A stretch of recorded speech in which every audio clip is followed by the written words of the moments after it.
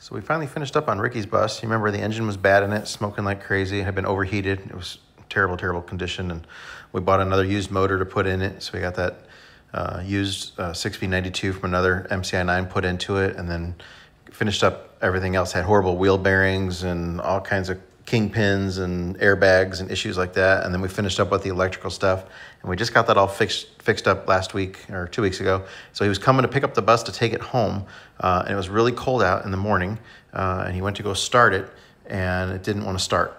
And that's when we had this very serious situation happen with this battery. So we were charging this battery, and he had just tried to start it, and sparks were coming.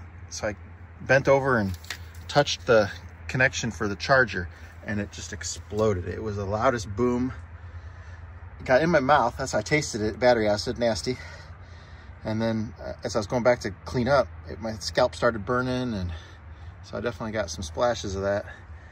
But it was super loud. Very. Crazy loud. I heard it. Yeah, it was loud. Yeah. That's where I saw the sparks coming from, was on that little terminal there.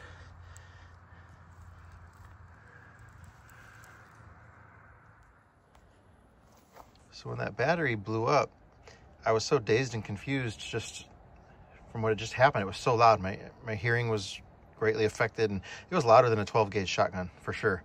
And it was like a flashbang. And then I went to turn off the battery charger first thing, and I couldn't figure out how to turn it off. I mean, you could turn the timer off, or you could turn this to off like that. That's all you got to do. But I couldn't do it. I was dazed and confused. And I told Ricky to unplug it. So Ricky grabbed the power cord and he unplugged it. And then by then, that's when I realized that my scalp was starting to burn, and that the acid was in my mouth. I could taste it, and every breath I was taking, I was breathing in the fumes. I don't know if it's because of what was in my mouth, but then I started hacking and gagging, and I ran to the shop to wash my face off and wash my hair. It was crazy. But yeah, this is so easy. There's 2 ways to turn it off, both very simple, but just in the heat of the moment with that, I couldn't do it. It's crazy. So right before it blew up, it was sparking really bad on its own from this terminal. And you can see how that bottom is all, like, I don't know, call it rotted away or melted. I don't know what you call it there. But the lead is just destroyed down there. And it sparked like a sparkler. And that's why I had him stop turning it over. So he stopped turning it over. And then I grabbed the battery charger 15 seconds later to remove it, and that's when it exploded. But yeah, that's something was going on with that. And why it didn't explode when it was doing all that sparking, because it was crazy, like literally like a 4th of July sparkler. And it lasted, he was cranking it over, and it was like, 5 seconds of just spark, like a welder. Just bizarre. Then it goes to blow up when I touch the charging cable. Got really, really lucky. Okay, it's running. Started right up. Things happen, man. All right, we'll talk more about that battery explosion in a minute, but he's hopping in the bus. We want to get him on the road to not driving in too much nighttime conditions. He's headed back to Alabama with it finally, so his sister's going to follow him in her car. So we're going to wish him a safe journey, and then let's talk about the battery some more.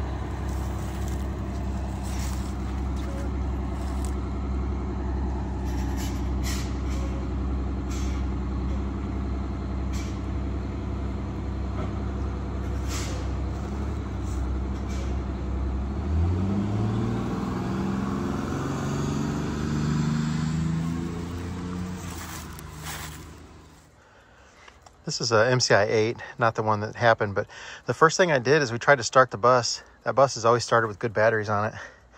And he went in there and turned the key and just went click, click, click, click, click, click, click.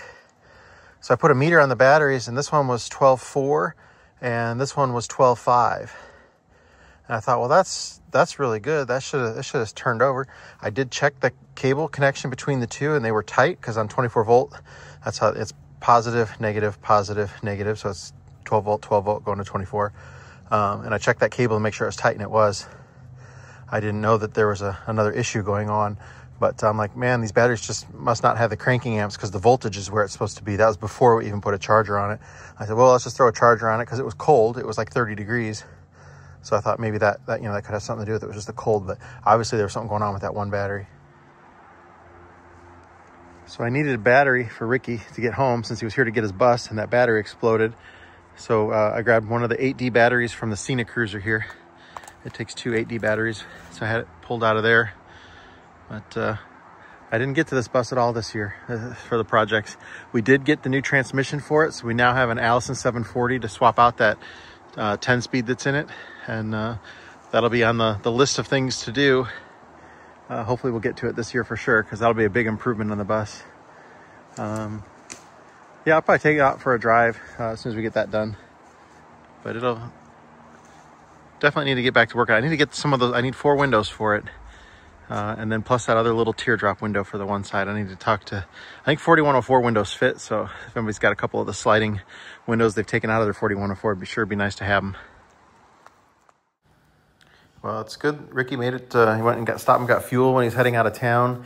And then he did make it all the way back to Alabama with no issues. He said the bus ran and handled great. No issues at all. So that's good to hear. It's been a long time coming for him. He really, really enjoys that bus. And now he's going to be able to take some time and actually get some enjoyment time out of it by driving it. Yes, whatever it did, it was producing some hydrogen gas there from that charger. The level, obviously, it's above the plates in there, so I don't think the water level was low. We spilled some of it out of there, obviously, when we were taking it out, too, besides what came out, splattered out when it exploded. But yeah, I mean, when you charge it, you got hydrogen gas. I guess shut the charger off before you disconnect it, but I would have never thought that happened. I mean, whatever that sparking was beforehand must have helped something create the hydrogen gas too or something, because that charger was only on there for 10 seconds. I can't imagine how much hydrogen gas it would make in just a few seconds.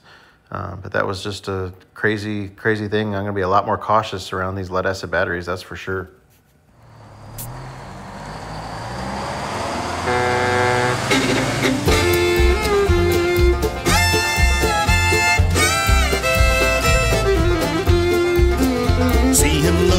His tools, check the air and all those duels. It's that bus grease monkey, don't you know? Well, he's got a long hard ride in old Lenny the Silver Sides. Get that bus grease monkey on the road.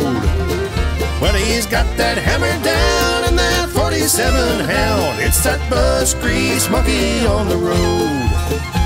He travels all around and he's coming to your town. Get that bus grease monkey down the road.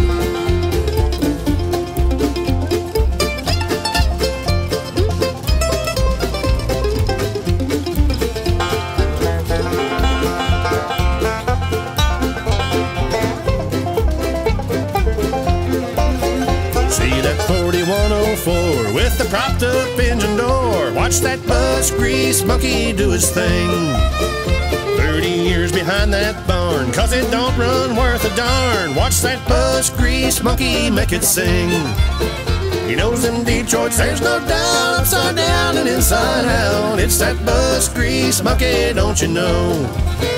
Saving buses far and wide in that old blue Silver Sides. It's that bus grease monkey, don't you know?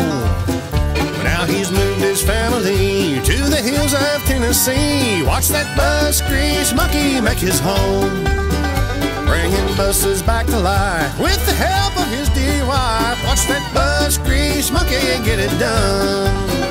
Well, he travels town to town looking on them old greyhounds. It's that bus grease monkey, don't you know? Saving buses far and wide in old Lenny the Silver Sides. It's that bus grease monkey, don't you know? It's that bus grease monkey, don't you know? It's that bus grease monkey, don't you know?